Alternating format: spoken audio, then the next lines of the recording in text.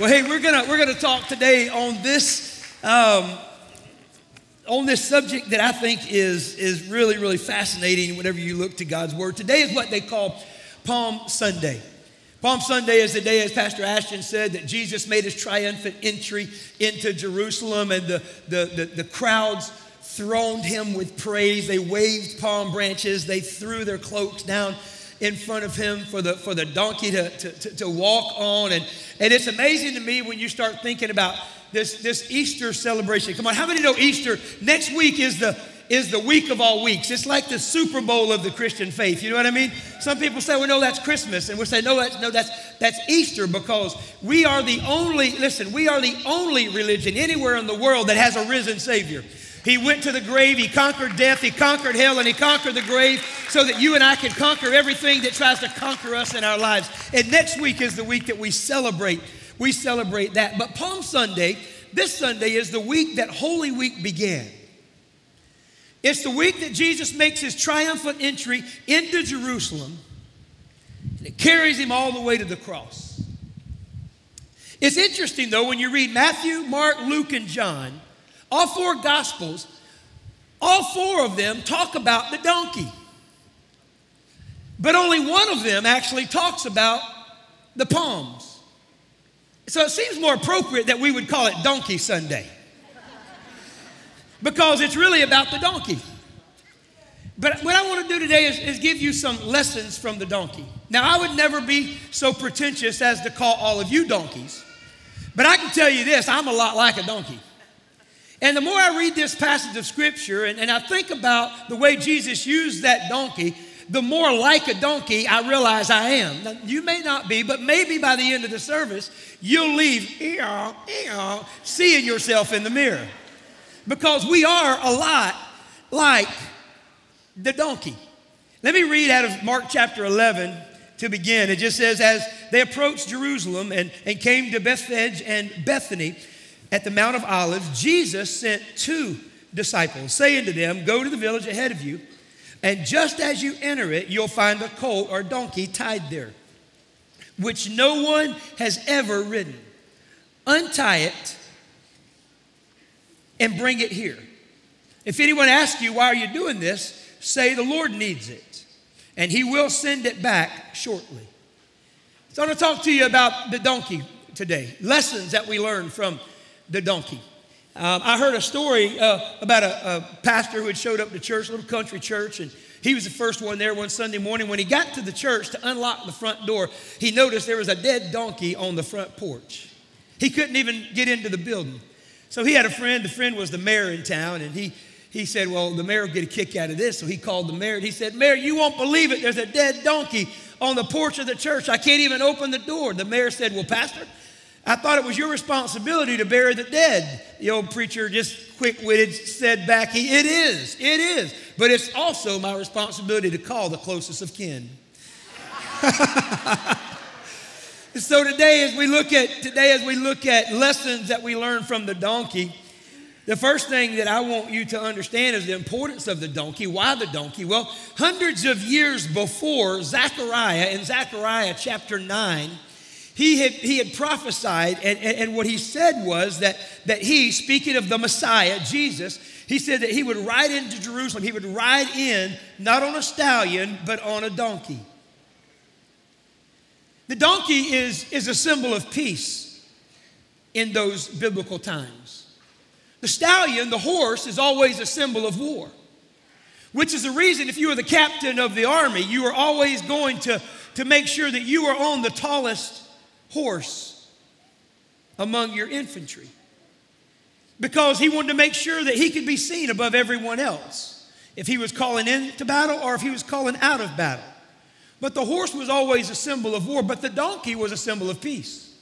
In fact, when King Solomon, the wisest man who ever lived, became the king of Israel, they celebrated his inaugural address, his kingship, by him riding into town on a donkey that he borrowed from his father David. Not a horse, but a donkey.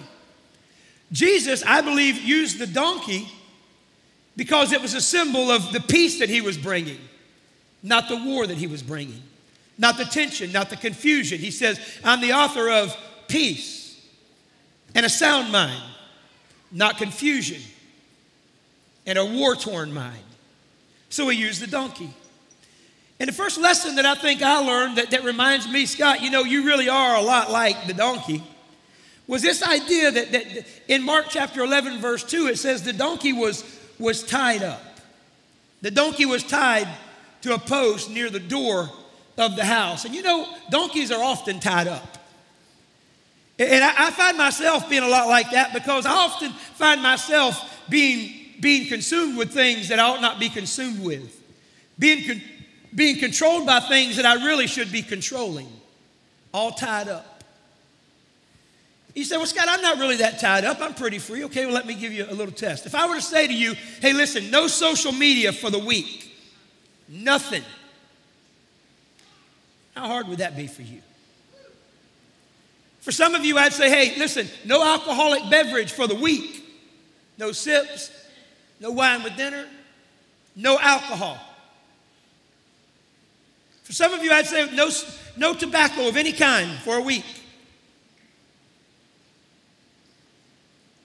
For others, I would say no negative talk about another person regardless for a week. No gossip, no bitterness, no greed, no pride for a week. No expressing your unforgiveness of others for a week. You'd be surprised how tied to things you are that you ought not be tied to. You'd be surprised at how many things control you that you ought to be controlling. And you know what we learn by that is in the same way that donkeys are often tied up, sometimes as people we're tied up by things that ought not tie us up, controlled by things that ought not control us. In my trips to Southeast Asia and some of the southern islands, I've found something very interesting about the way they catch monkeys. And one of the ways that they catch monkeys in these islands is they will take a coconut and they will drill a hole in the top of the coconut, and then they'll put rice in the coconut, and then they'll tie that coconut to a tree. And when the monkeys, come swinging in or however they get there, they smell the rice because monkeys like rice because it's sweet to them. The monkeys go straight to those coconuts. They put their hand into the coconut and they grab the rice and they make a fist. The problem is the hole they cut is large enough to get their hand in, but it's not large enough to get their fist out. And because those monkeys are so attached, so attracted to, so tied to the thing that they won't let go to have what they need. And they compromise that. What is it that you're tied to that you ought not be tied to? Well, what is it that you're tied to that you're sacrificing things that you don't even realize you're sacrificing because you're all tied up? See, if your life's anything like my life, you begin to realize that we're a lot like the donkey. We often live tied up. And God doesn't want us to live tied up, which is what leads me to the second thing that I think is so important about the donkey, because God wants, when he says, Scott, I need you, he needs me to be available to go to him, not be tied to something. Remember when he said, if anybody asks you why you're doing this, you tell them the Lord has need of it or the Lord needs it. But the Lord couldn't use the donkey to do what he needed the donkey to do if the donkey was all tied up. And so many times there's things in our lives that God needs us to do. He wants us to do things he has for us, but we can't do it because we're tied to things we ought not be tied to. Tied to the past, tied to bad relationships, tied to bitterness, tied to selfishness, tied to pride, tied to things that we ought to be controlling, but because they're controlling us when the Lord sends for us, because he has need of us. We can't come to him because we're tied to that. See, I find that I'm a lot like the donkey and that so often I'm all tied up. There's another thing that I learned that's good news for the donkey, and that is this: there's hope for every donkey. Any other donkeys like me in the room say there's hope for every donkey? During the last service, my wife didn't know that I was receiving my text messages, so she texted me, "I love you," and it popped up on my screen. So I said, "Well, I love you too, baby." She told me in between services, if I'd known you were going to rat me out, I'd have said, "I love my donkey."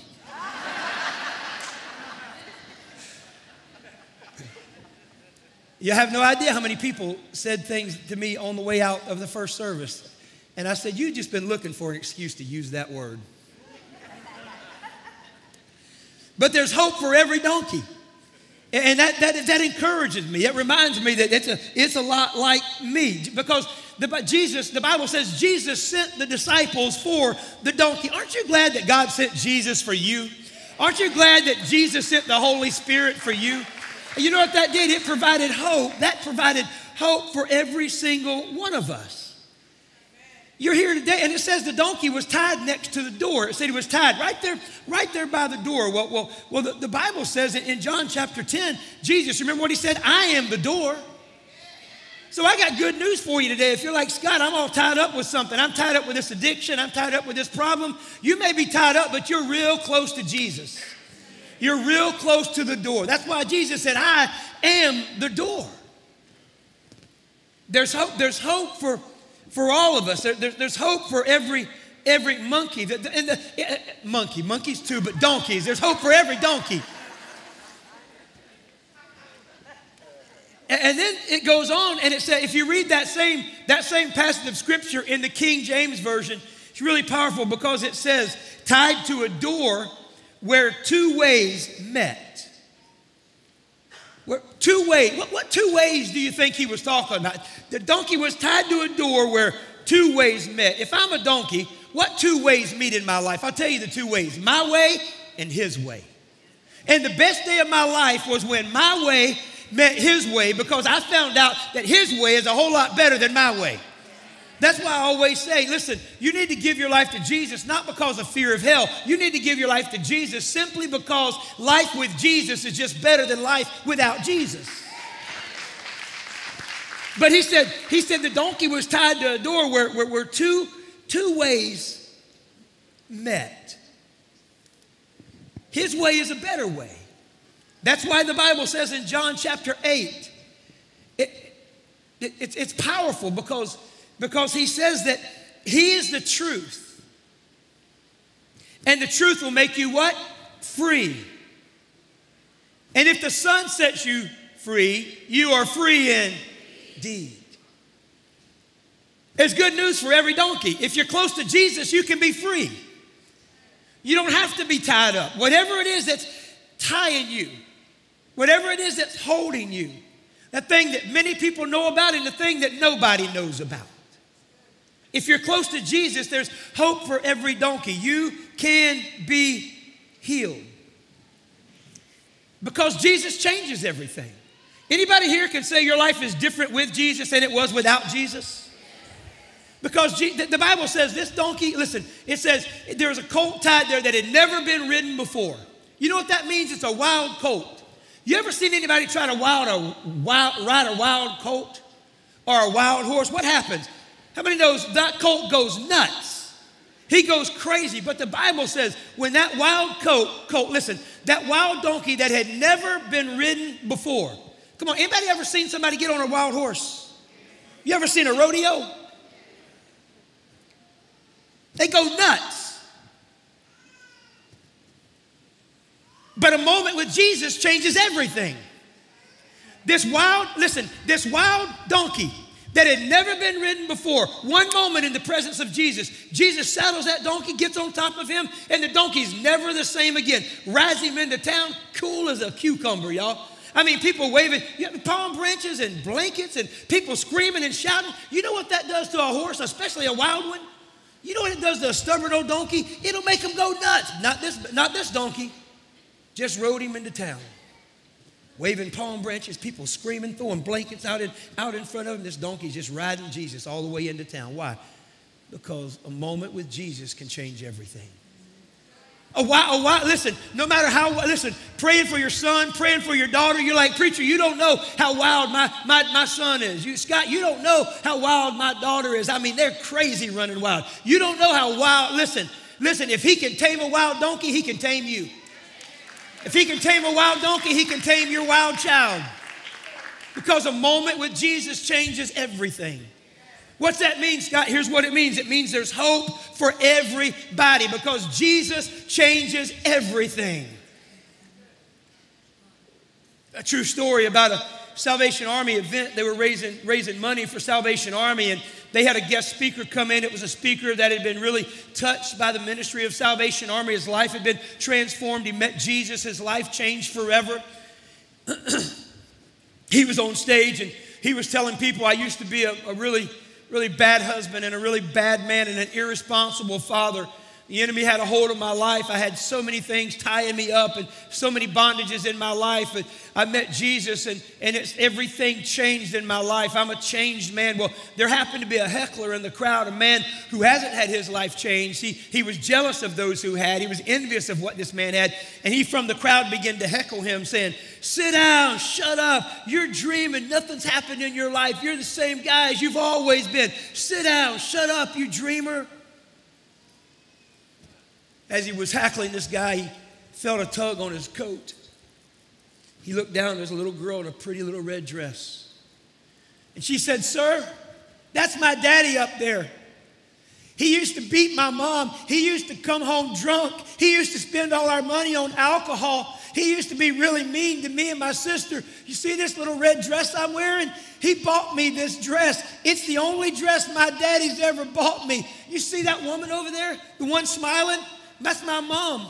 My mom smiles all the time now. She used to cry all the time because my daddy would hit her and he would never bring home any money and she never knew how she was going to feed us babies. But you see her? She's smiling now. That's all she does is smiles. She smiles when she washes clothes. She smiles when she washes dishes. She smiles when she's cleaning house. So, mister, if my daddy's dreaming, please don't wake him up. Please don't wake him up. Why? Because Jesus changes everything. There's hope for every donkey. Because Jesus, no matter what, Jesus has the power to change everything. Anybody here been changed by Jesus? Come on, anybody had their life changed because of Jesus? Somebody said, I love it. Somebody said one time, God formed me. Sin deformed me. Religion came along and tried to reform me. Education tried to inform me. But Jesus transformed me because Jesus changes everything. Isn't that good? Because there's hope for every monkey and every donkey too. Now, let me give you another thing that we learn, a lesson from the donkey, and that is this. Donkeys, you have to lead a donkey. Did you notice in that passage it said Jesus sent 2 disciples to get the donkey? Why? Because you have to lead a donkey. Every donkey needs a leader. Every donkey needs to be led. But Jesus said this is an important lesson to learn, so I'm sending 2 disciples to lead the donkey. Well, here's what I've learned about this donkey. I need a leader. I need to be led. Number 1, I need to be led by the Word of God. The leader of this donkey's life has got to be, number 1, the Word of God.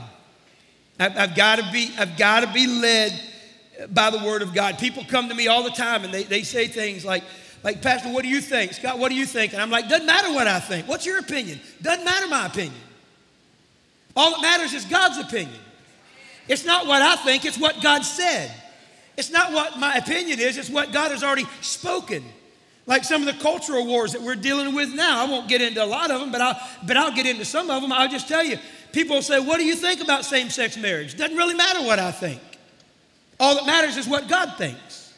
Because God's already said, they shall marry and a marriage shall be between a man and a woman. So anything other than that is a violation to the will and the Word of God. Doesn't matter. Well, Scott, what's your opinion? I mean, they're really in love. They really, doesn't matter. God says anything outside of a man and a woman is an abomination to him. Now, don't get mad at me because our opinions are irrelevant compared to God's opinion.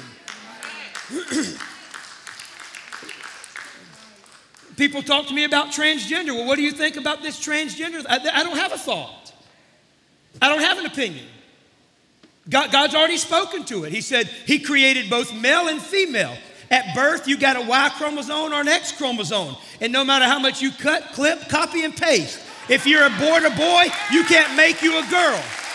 If you were born a boy, they can't make you a girl. And I don't say that to hurt or to offend. I don't say that to say, well, this is my opinion, because I don't have an opinion. I have a leader, because every donkey needs a leader. And my leader is the Word of God. But the Word of God, and please don't hear me to be arrogant and try to preach to the choir and get an applause from the choir. I wouldn't offend anybody. I'm just telling you, our opinions are irrelevant to the things that God has already spoken to. Culture changes, God doesn't. Absolute truth is what the Word of God is founded on. Either God wrote all of it or He didn't write any of it. Well, you don't understand, preacher. It was written by men. Yes, but it was inspired by God. He didn't make a mistake. He knew that culture would change, but He wasn't changing with culture. He says He's the same yesterday, today, and forever. That's why we need a leader. He said He'll be a light unto our path, even in confusing times. But God's word's not enough. I need another leader. And that is, I need to be led by the Spirit. I need to be led, number one, by God. And then number two, I need to be led by the Spirit. Why? Because God's word, listen, in God's word, it doesn't tell me who to marry. It doesn't tell me where to work. It doesn't tell me what house to buy. It doesn't tell me what I should run for or not run for. God's word doesn't tell me those things. So how do I know what to do? The Spirit leads me. So as a donkey that's been transformed by the power of God, I need God's word to lead me, and I need God's Spirit to lead me. But I need a leader, because every donkey has to be led. You've seen any of our Christmas or past Palm Sunday productions? We bring donkeys into here. You ever notice that we never let a donkey come by himself? Why? Because every donkey needs a leader. Because every donkey needs to be led. This donkey needs to be led by the Word of God and by the Spirit of God. The Word of God tells me what God thinks about issues of the world. The Spirit of God leads me to do what the Word of God doesn't tell me to do. The Word of God didn't tell me to marry Elizabeth. The Word of God didn't tell me to come pastor this church. The Spirit of God did. So every donkey needs to be led by the Word of God and by the Spirit of God. And that's what we learn from the donkey. Let me give you another one, and that is this. I love this one because the Bible says that God often uses donkeys. Anybody grateful for that? God just likes to use donkeys. Anybody thankful that God likes to use donkeys?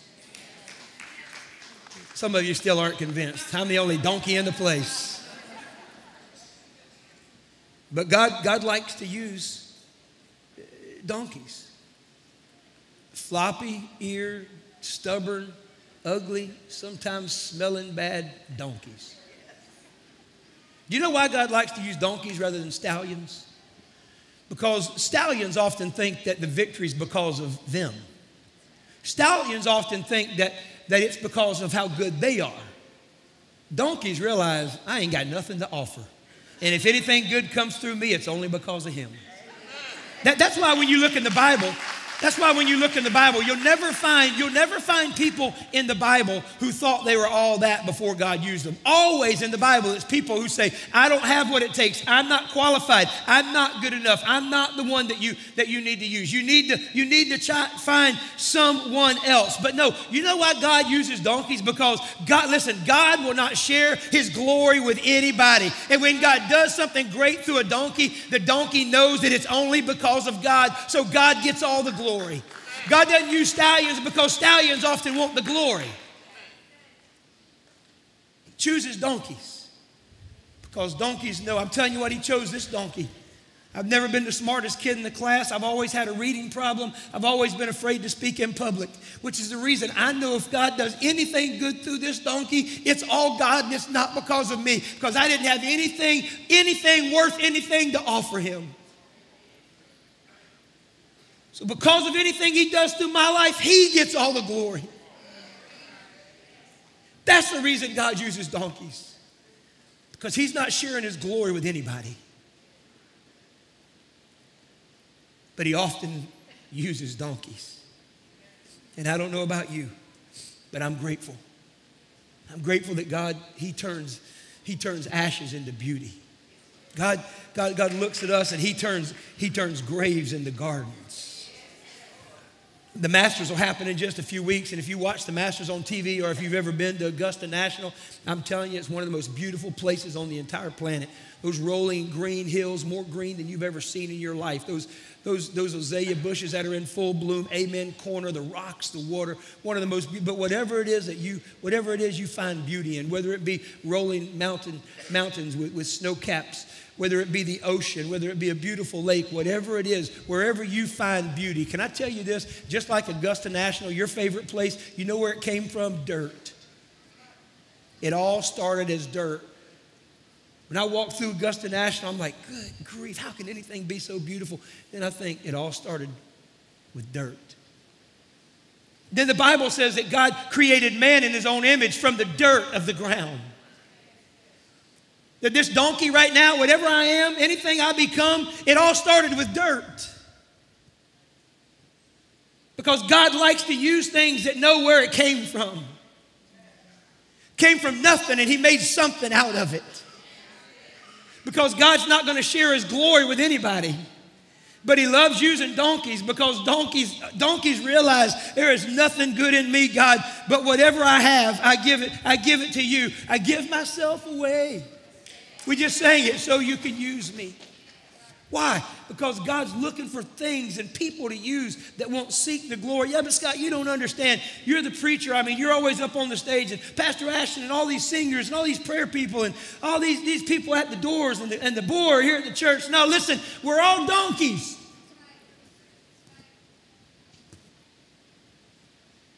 Just donkeys. Who said, God, if you can find anything worth using in me, I give myself to you. You untied me from all the stuff that had me bound, and now I'm coming hoping that you have use for me the way you have use for the donkey. And then, God, that you'll send me back like you sent the donkey back, knowing that I can do something great because I've been used by the great one.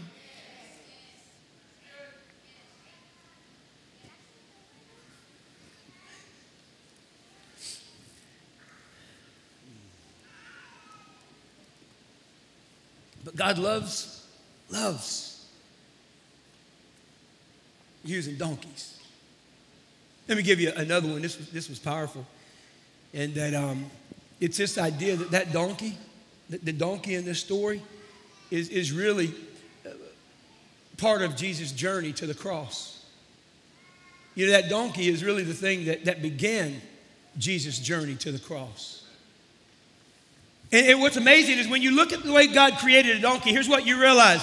God sent his son to get on a donkey, to get on a cross, to lead him to the cross.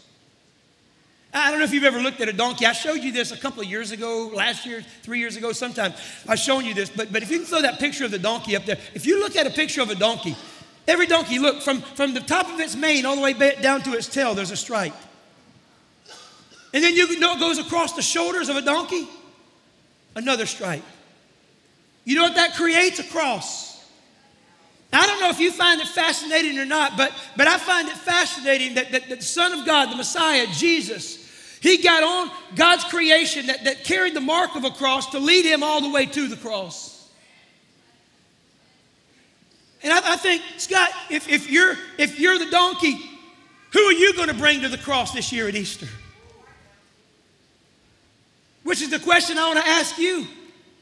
If maybe you see yourself in this story, maybe you can find yourself like I found myself as the donkey in the story. The question is, who are you going to load up on your back and lead to the cross this year at Easter? What are you going to do with those cards that were in your seat whenever you came in? Are you going to pray about the name that needs to be on there that you need to invest in so that you can invite into a relationship with Jesus? Who are you going to give those cards to at work or in your neighborhood? Who will you put on your back if you're a donkey like I'm a donkey and lead them to the cross this year at Easter? It's important to remember God used the donkey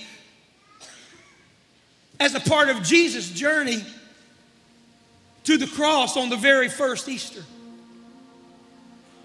I'm so glad that as a teenage boy, Jimmy Downs, a boy I played football with, came out of a wrecked home and a divorced home, living with his dad, who was always either drinking or using and sleeping with a different woman every week. And Jimmy had to live in that mess. And one weekend, I invited him to church with me. And that weekend, you remember Mom and Dad, he gave his life to Jesus.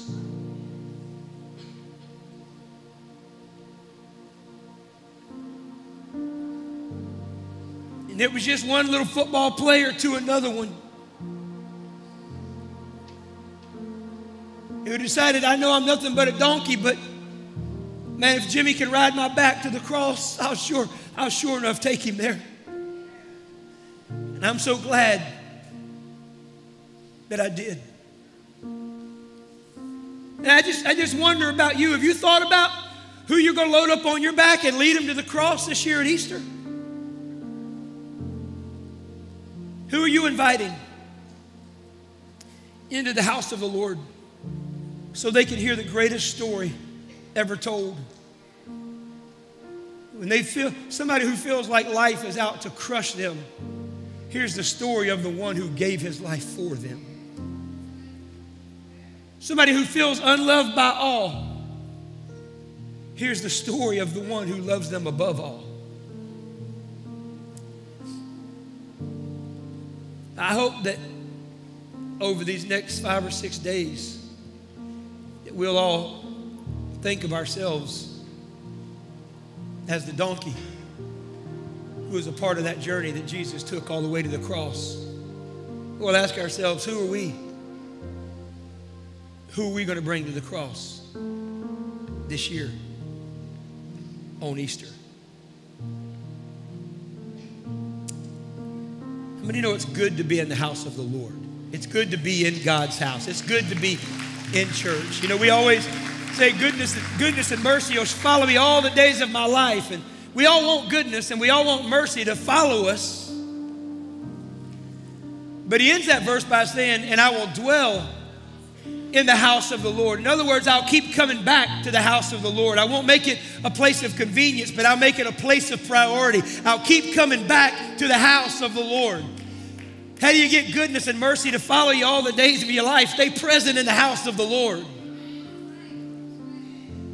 I hope that this week that we'll think about some people that we can bring into the house of the Lord. Well, Scott, I don't really know I don't even know how to do that. How do I even ask someone how to come to church with me? Well, you know, it's not that hard. All you really have to do is say to somebody, hey, you know what? It would really mean a lot to me if you would do something. Oh yeah, what can I do for you? It'd really mean a lot to me if you would join me and maybe sit with me in church this year at Easter. That's not hard. Do you know how many people you have in your life who would love to do something for you? It'd mean a lot to me. Oh yeah, what can I do? It'd mean a lot if you would just join me this Easter at church. I don't know how God might use that. Great story about a young guy who was working out he was a farmhand and he was working on a farm, and he had another farmhand that was working with him, and that farmhand happened to have a truck, and his first boy, he didn't have a vehicle, but he loved vehicles, and he was always telling this little boy no to going to church. Every day this boy would say, hey, you want to go to church with me tonight? You want to go to church with me tonight? Back in the farm, there are lots of revivals. You want to go to church with me tonight? And this little boy said, no, I'm not really interested. I don't really do church. That's not me. And so one day he said, he said, hey, let me drive your truck. And the guy said, no, nobody drives my truck. And then he had this idea. He said, I'll tell you what, if you'll go to church with me tonight, I'll let you drive my truck tomorrow. He said, deal. That old boy goes to church with him that night. Preacher gives the altar call. He comes downstairs, down to the altar and makes Jesus his personal Lord and Savior. And the next day, guess what? Billy Graham got in his friend's truck and got to drive it for the very first time. I'm so glad that some old farm boy with a truck, he had the audacity and the consistency to keep asking Billy Graham to come to church with him when Billy Graham kept saying, no, I'm not a church guy. Why do you tell us that story? Because you don't know if the person that you bring to church might not be the next Billy Graham.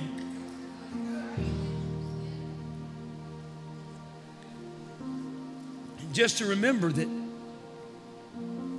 God wants to use donkeys. And he used a donkey as a part of his journey to the cross. And God may want to use this donkey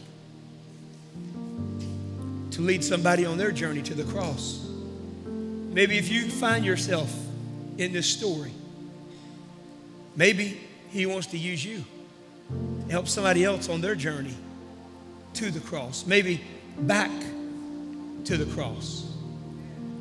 But I hope you'll consider that lesson this week. And the last one I'll give you is this, and that is this. Powerful, powerful lesson. After that donkey met Jesus, it was no longer about the donkey. It was all about Jesus. You know, it's interesting when you read this story out of Mark chapter 11, you read verses 2, 3, 4, 5, 6, and 7, what I just read to you. All of them are about the donkey. But then you get to verse 7 at the end, and it says Jesus gets on the donkey and rides the donkey into town. You know, from that point on, you never hear a word about the donkey again. From the moment the donkey met Jesus, you never hear about the donkey again, because the moment that he met Jesus, the donkey realized from now on, it's all about Jesus.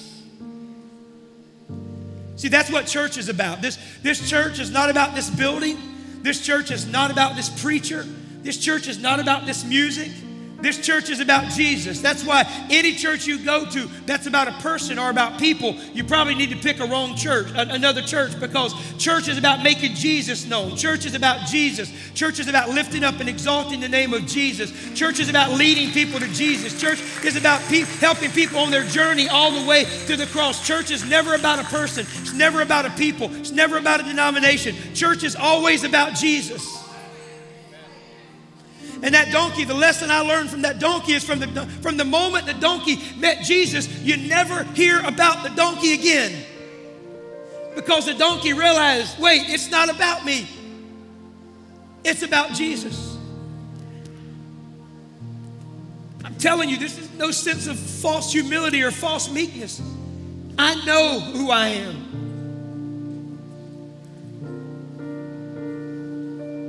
I'm not even a first-class donkey. I'm lower than that.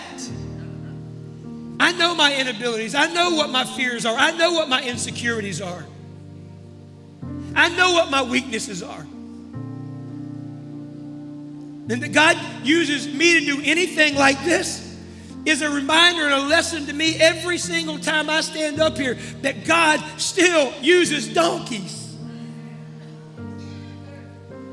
If he can use this donkey, he can use you. We got to realize from the moment the two ways meet, my way meets his way, it's no longer about me and my way anymore. It's about his way. It's about him. That's my prayer for you. This Palm Sunday is a day that we remember that Palm Sunday weekend when Jesus rode into that town on the donkey and thrones of people were all around him and they began to shout. Luke chapter 19 says, when he came near the place where the road came down to the Mount of Olives, the whole crowd of disciples began joyfully, watch this, praising God in a loud voice for the miracles that he has done. Come on, I don't have a problem with a loud voice. If you got a loud voice at a Georgia football game, you ought to have a loud voice in the house of God. If you got a loud voice when you're angry, you ought to have a loud voice when you're happy. I mean, I've been with some of you on the golf course, and I've heard how loud you are when you hit a good shot, and I've heard how loud you are when you hit a bad shot. I've been at ball games with you. I've heard how loud you are. If you're quiet out there, well, then be quiet in here. But if you're quiet like my mom, don't be angry at people for being loud. Because the Bible says it wasn't in a soft, reverent, subdued voice, but in a loud voice of praise. They begin to shout, "Who is this? Who is this? Who is this man who does these kinds of miracles?" You know, and then, in fact, the Bible goes on and it says, if you keep reading, it says that the Pharisees said, "Jesus, rebuke these people. They're out of order. They're too loud. Rebuke these people." Jesus didn't rebuke the people. Guess who Jesus rebuked? The religious leaders. He said, "You guys obviously don't get it." He said, "You don't understand. If they don't praise me, then the rocks are going to cry out and praise me. But I will be praised. I will get the glory. And if you don't do it, somebody else will do it. If I don't do it, somebody else will do it. If we don't do it, the birds and the trees and the rocks. But God is going to get the glory." And that's what Palm Sunday is all about. For us remembering where the glory goes and giving the glory to the one who's worthy of all the glory. Come on, if you believe it, stand up on your feet right now, will you? Just lift your hands toward heaven. And let's begin to give him some of the glory that he's worthy of today, can you? Let's just sing it out loud. Let's honor him in these last few moments. Come on, put him above everything and give him praise.